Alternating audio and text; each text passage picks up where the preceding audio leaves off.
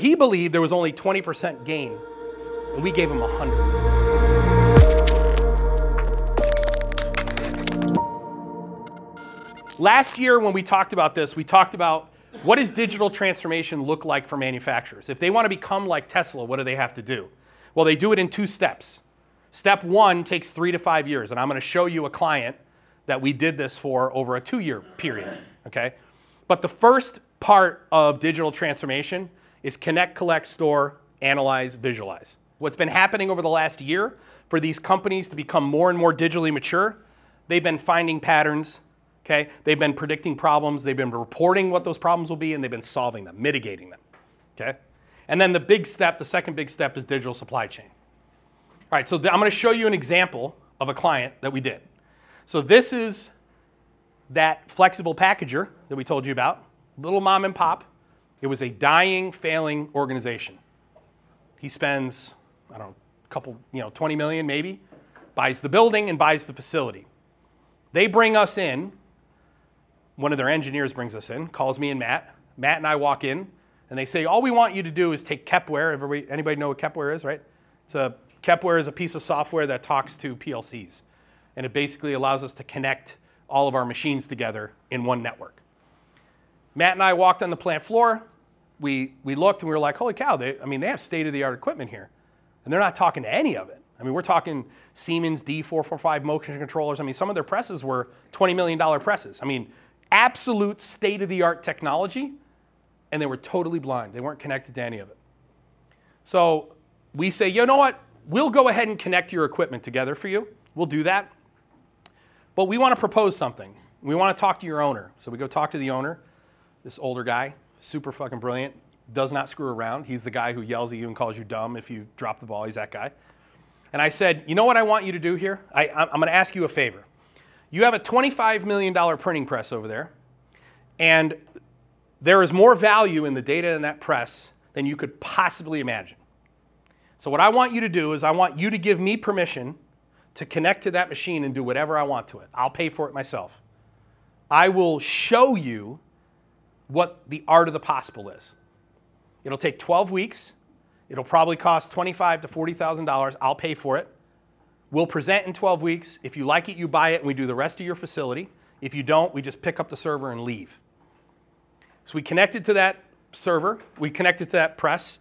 We connected to a database that was on that press that they didn't know about. We connected to their shop floor system, which was like a homebrew SQL backend thing where they scanned barcodes. And after 12 weeks, we came back, and we revealed to them just how inefficiently their facility was operating. There were 4 operators that ran on that machine. We never talked to any of those operators. But the first thing that we did, we said, this is what the data has revealed to us. This girl right here is your best operator, and it's not even close. This guy right here is your second best operator. He's pretty good. This third guy has no idea what he's doing. And this fourth guy is your rogue guy. This guy, his name was Hector. And they said, did you go talk to them? And we said, no. The data revealed that to us. They already knew that through their personalities. But we proved it with digital data, the efficacy of each operator. Number 2, we showed them, by connecting all this data together, that none of their operators, they run hundreds and hundreds of products, or thousands of products actually.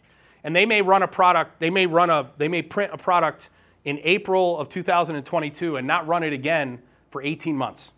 We were able to connect together all the data on that press and show them that this one product they had run 60 times over a 2-year window. They never once set the machine up the same way twice.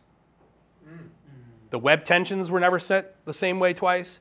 The tunnel temperatures were never set the same way twice. Out of 60 production runs. So what we did was, this is their journey, a 2-year journey. Well, it's a 2-year journey to when we were really done. And we've been doing ongoing support ever since. We digitally transformed the whole organization on this one common infrastructure. I'm going to show you what their data looks like. They used to be a $25 million company. So they do $25 million in revenue per year. So the first thing that we did was we just put data on a screen that informed operators. Okay? Now, by the way, there's nothing fancy, but like, Randy, you could do this, right? You could build this, right? You and I could get the same functional specification, and we would build the thing that looks the same, but it's totally different under the hood. The data, the way it's structured, all looks different, okay? We don't do that. Our data always looks the same. So if you bring in an engineer and they look at this screen, an engineer from our company knows exactly how this is built. Oh, there's a namespace for this panel. There's a namespace for that panel, and there's a namespace for that panel, and there's a namespace for that panel, and then there's a namespace for how that window is built. So when we open the window, we actually read some data that tells us how to build the window. And then we connect the data to each of these little objects there. Our engineers would know exactly how it's built. And the reason that we're one of the fastest growing systems integrators in the world is because we develop that way. It takes us 1 hour for every other integrators 10 hours. Okay? This, and then a 2-year journey, yielded a $25 million return. They spent $1 million total, 900,000 I think it was, over 2 years. And they doubled their revenue and profit at year 2, 25 million to 50. That is, at what efficiency level are you operating? Are you producing as much as you possibly could? He said 80%. So he believed there was only 20% gain, and we gave him 100.